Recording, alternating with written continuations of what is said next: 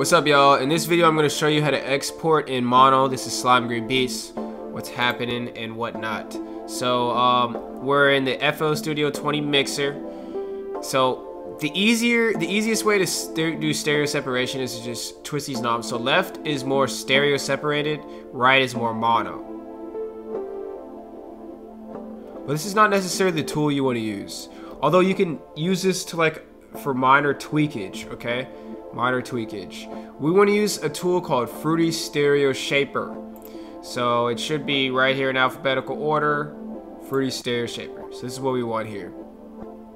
Alright, we're going to use these two presets. One is called LR to LL, and the other one is LR to RR. Okay? Here's LR to LL. See which one you like the most. Use the twist it till you like it method. So we tried this one. Okay. LR to RR now. These are both the mono presets. Dope, right? I like this one more, and then you can adjust this knob. See how much you like to mix. Maybe just all the way up. And then again, you can maybe tweak this knob just a tad. But using this one too much, just it really dilutes the quality. See, that's the key. This kind of more preserves the quality of the sound.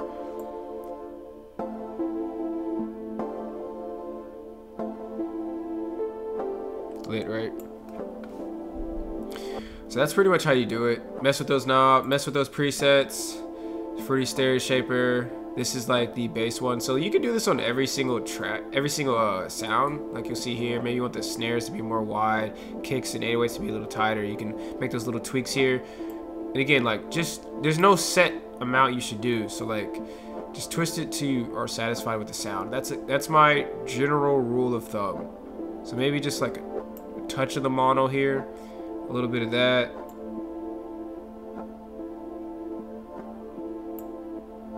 Maybe to where it's just weird like that, and then that's the mono you want. And then export wise,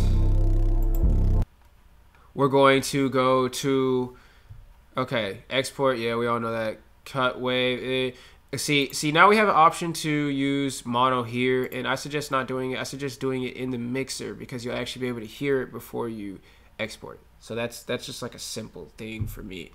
I don't know what that's gonna sound like. I feel I don't really need to explain it more than that. 24-bit HQ 512. Make sure you're choosing all these settings and then start, guys.